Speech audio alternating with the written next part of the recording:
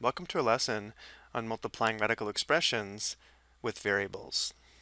We saw in our previous lesson to multiply two radical expressions when the index is the same, in this case n, we multiply the terms outside the radicals together. In this case, we'd have p times q. Then we multiply the radicands together, which are the terms under the radicals. In this case, we'd have u times v.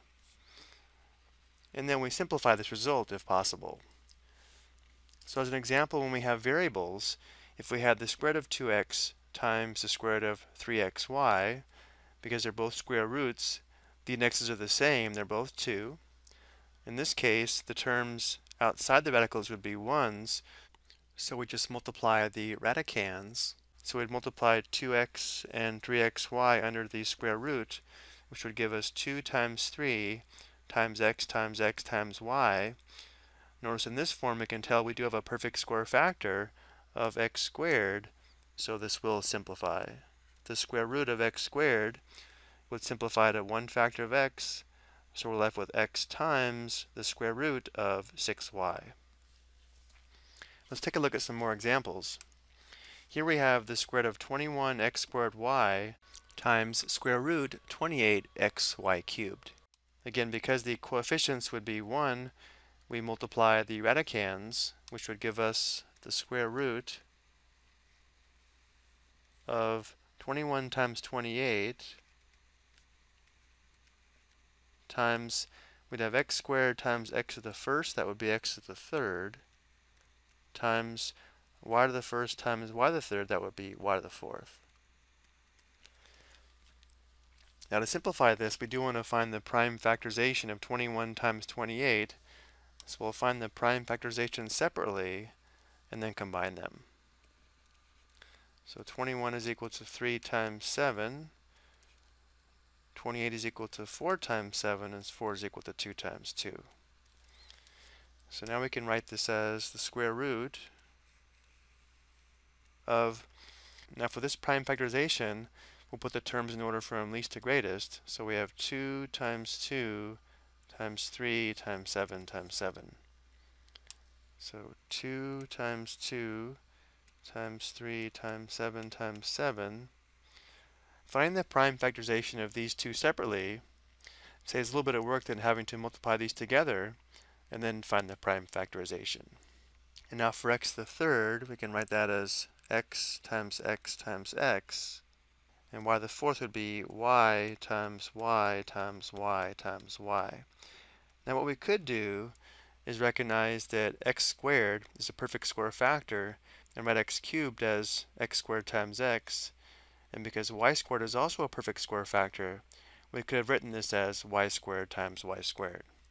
But for this example, we'll leave this expanded, and then we'll circle groups of 2 equal factors since we have a square root. Here's a perfect square factor, here's a perfect square factor, as well as here, here, and here.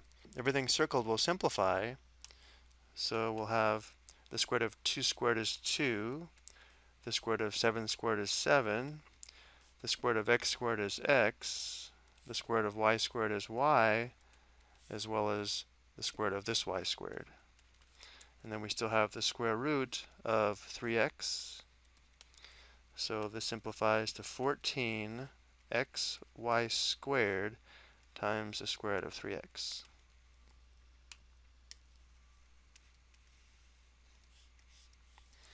Next we have the cube root of 4a squared b squared times the cube root of 12ab cubed. Again, the coefficients are 1, so we can just multiply the radicands together. So we'd have the cube root of 4 times 12, and then we'd have a to the second times a, that's a to the third, times b to the second times b to the third, that would be b to the fifth. Notice here we have a cube root, so we're looking for groups of 3 equal factors. Well, the prime factorization of 4 is 2 times 2. The prime factorization of 12 is 3 times 4, and 4 is equal to 2 times 2. Again, we could have found this product as 48, and then found the prime factorization of 48, but it's easier to find the prime factorization in this form. So now we have the cube root of, notice how we'd have 1, 2, 3, 4 factors of 2 and a factor of 3.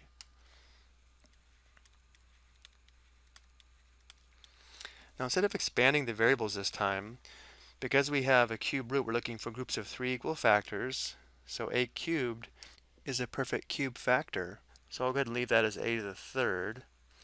Then b to the third would also be a perfect cube factor.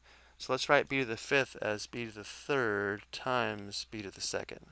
Now if this is confusing, we can always just expand the variables as we did above here.